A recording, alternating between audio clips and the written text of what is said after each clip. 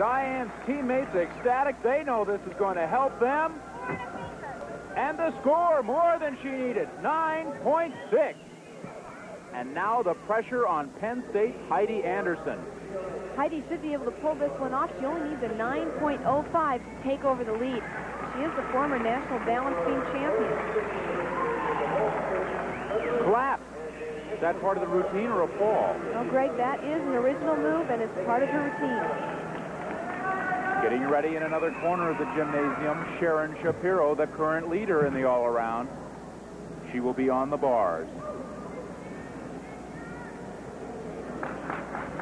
Back handspring. Ooh! Oh, off. Her foot missed completely. That'll be 5/10 of a point. Surprising, she has won 9 out of 12 all-arounds in meets this year. Really going to have to fight for this one.